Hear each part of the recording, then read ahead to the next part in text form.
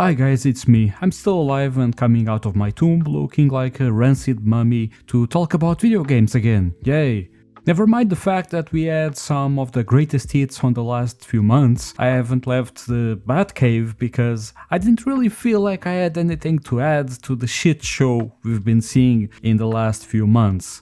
But I'll come out of retirement for this one, because it's one of the stupidest, most egregious takes I've ever seen in the gaming industry. And of course, it couldn't come out of any other place other than Ubisoft. Lord knows how that company still makes any money. A few days ago, an employee of Ubisoft had this to say after the negative reception of the latest Ubisoft games and of the soon-to-be quintuple A game Assassin's Creed 50 Shadows of Shit. I rarely post on social media, but today I am sad, ashamed and sad. The gaming industry is rough at the moment, we all know it. But seeing how gamers react on social medias, wishing ill fate to companies and people alike, is sad. And not only towards Ubisoft. Even though it is always the vocal minority that expresses themselves on social media, I was hurt and ashamed to be a part of this community. What is even more revolting is coming on LinkedIn and seeing the same comments from people within the industry. On top of exposing yourself as clearly non-decent human being, you are affecting thousands of employees that are already impacted by all the hate, despite doing their best to deliver incredible experiences. How can you wish a company to fail simply because they do not cater to you or that the product does not please you is beyond me. We are all on the same boat. Please, please, please, stop spreading hate. We should all uplift each other instead of bringing each other down. Boy. I don't even know how to unwrap this burrito of self-pity, and before I do, let's do some good old investigative work. This individual has worked on such games as Disney Dreamlight Valley, a life sim kind of game that, even though it would mostly attract children and demented Disney fans, it's filled to the brim with microtransactions. Lego Star Wars Castaways, a multi-award winning game made for Apple and filled with microtransactions. Both games made by Gameloft, which has more predators looking for money than PDD parties have baby oil, by the way. Now, this guy is working on Ubisoft as a monetization director. And while I can't confirm what projects he specifically worked on, he is working for a company that over the years brought you these absolute mega hits. Assassin's Creed Unity 2014, microtransactions in a full-priced game, opening up a trend to the games they have launched since. For Honor 2017, a game where it was calculated you had to grind for years to get all the items in the game without paying. Luckily, the game has been dead for so long we can't even find anyone that has broken through the Matrix and accomplished that feat.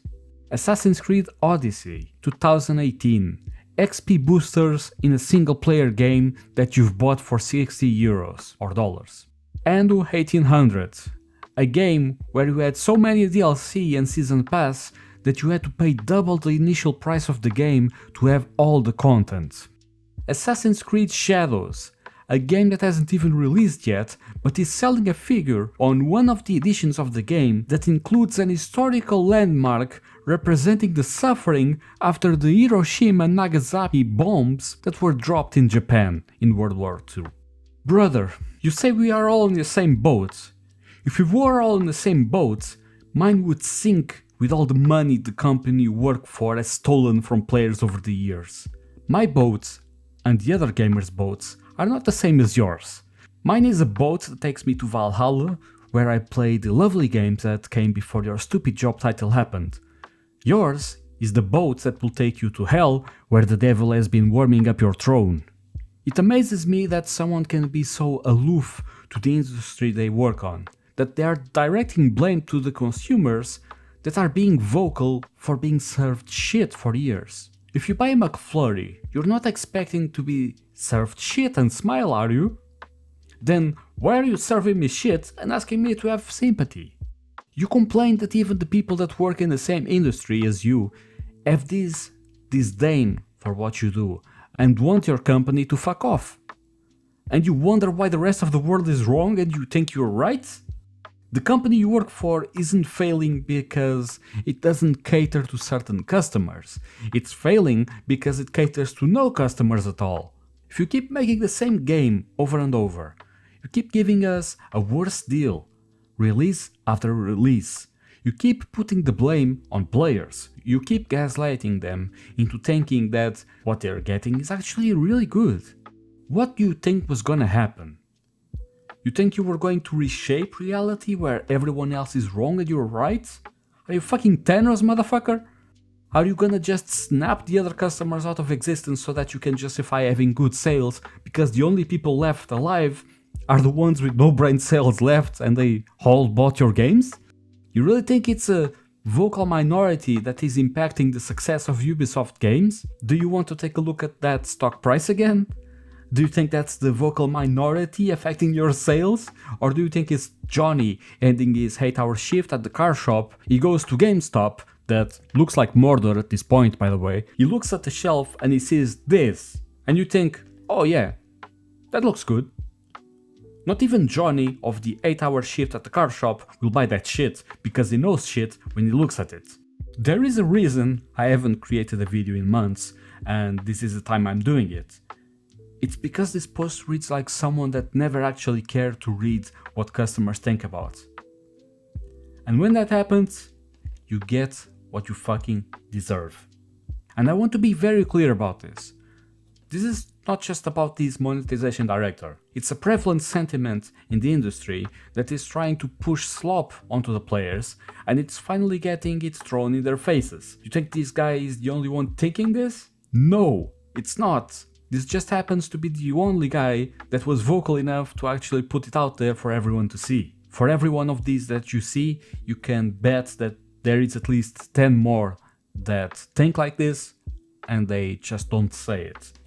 Honestly, I don't think there's much else I can say about this. It just baffles me how someone can be so out of pocket with these things. When I fuck up, I tend to look inwards first. What did I do wrong? What could I improve? And it seems the video game industry is more focused on putting the blame on the consumer. Can you imagine you buy a car and the brakes only work half the time and Toyota is like, please understand these are difficult times and we need love, not hate, okay? We are all on the same boat, thanks. Except I'm not on the same boat. I'm on the car without brakes and I'm gonna meet that wall soon. Anyway, everyone, thank you so much for watching. I kinda want to do videos more often. Let me know what type of things you'd like me to create. I hope you have a lovely day and bye bye.